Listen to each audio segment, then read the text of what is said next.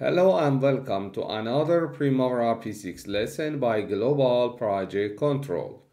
In this lesson, we want to talk about how you can update the activity sheet in the project. Let me to split the screen. This is the project 2, and as you see, this is the fresh project for update. But right now, I want to update this project based on this information. What kind of information I have over here? I have some activity percent complete and actual start and actual finish over here. So right now I want to process the update. I need to go to the file, export from a spreadsheet, go to the activity section, and over here by export, need to select the activity import. You can rename your template based on your requirement. Then you need to find that activity ID, status, WBS code, activity name,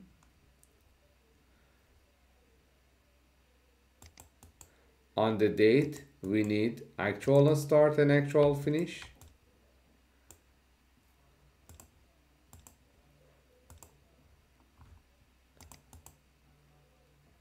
If you want to update the duration, you need original duration and remaining duration. For progress in activity section, you need to add the activity percent complete. And for better understanding the P6 date format, you need to add finish and start.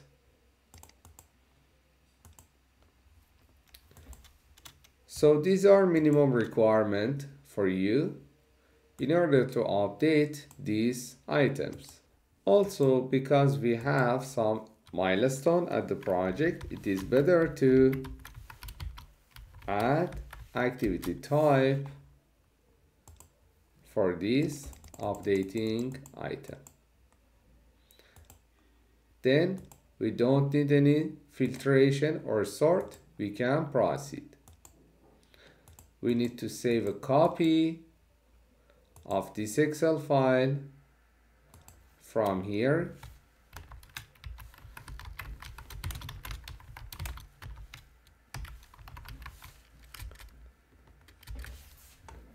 And save the file over here. Let me to open the file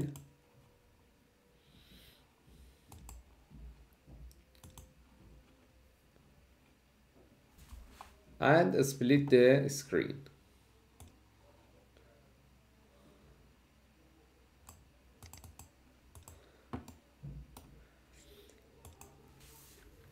As you see, all the activities are not started.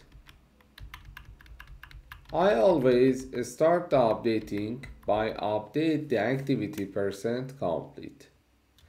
So I'm going to use VLOOKUP for activity percent complete.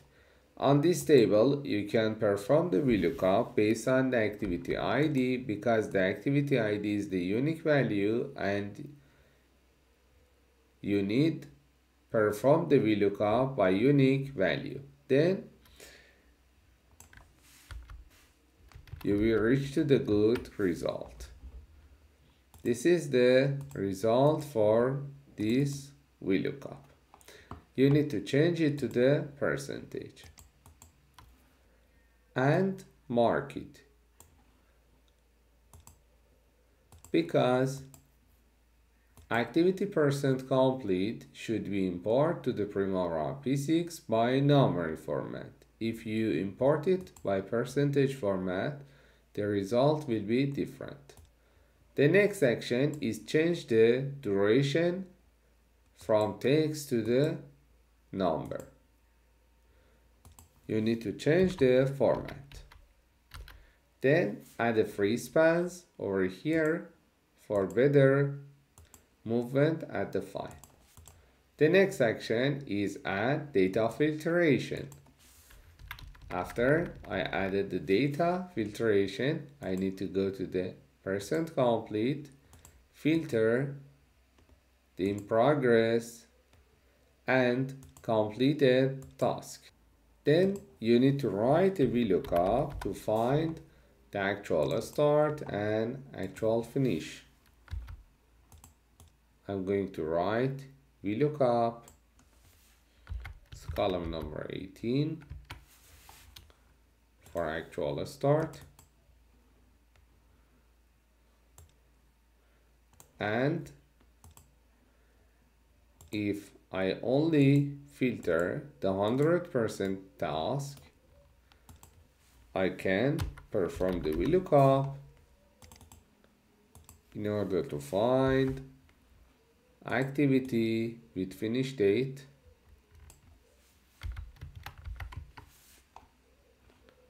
over here. But as I told you, we have some finish milestone in our list. So we should not record the finish milestone for these items. Then we need to come back to the %complete. We have 100% complete. So activity status for 100% complete activity is completed. We need to select completed for this task. Then update the activity status. Then remaining duration for completed task is 0. I need to update it to the 0. Then come back to the activity %complete and select in progress activities. Over here, activity status should be changed to the in progress.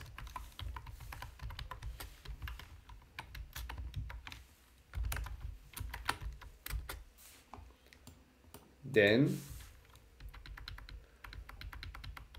we need to recalculate the remaining duration for these activities. Remaining duration is equal to original duration multiplied to 1 minus 2 progress.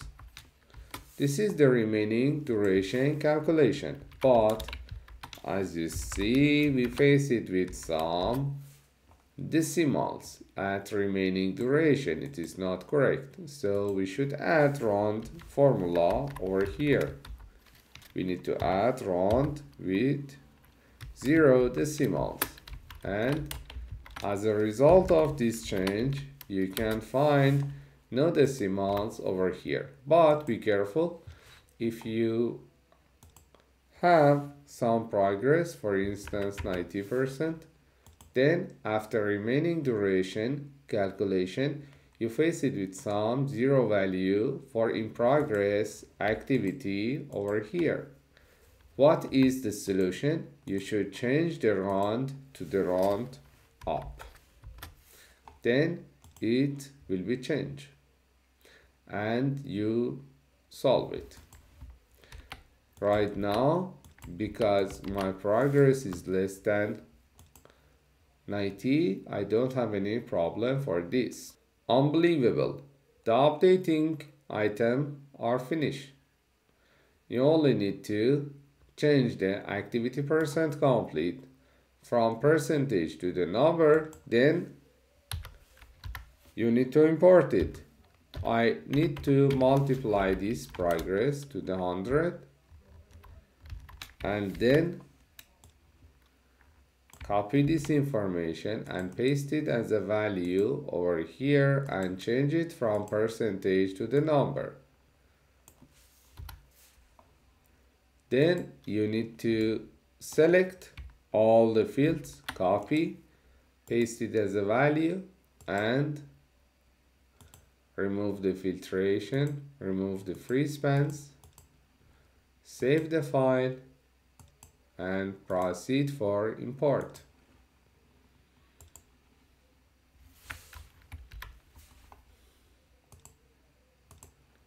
Import the value by a spreadsheet.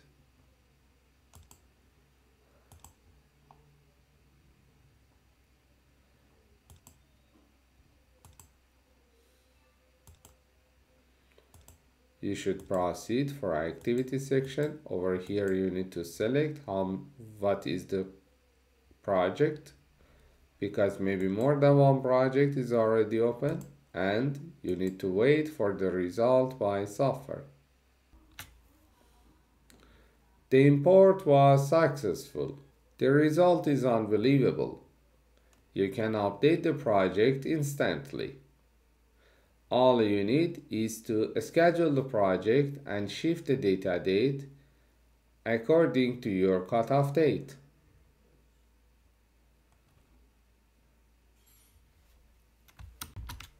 Let me to schedule the project to the cutoff date.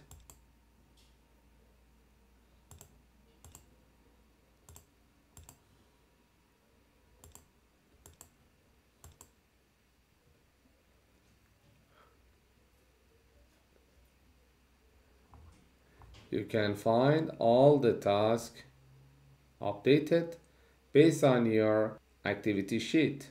I hope this lesson is useful for you. Thank you for watching Global Project Control. I hope this lesson is useful for you.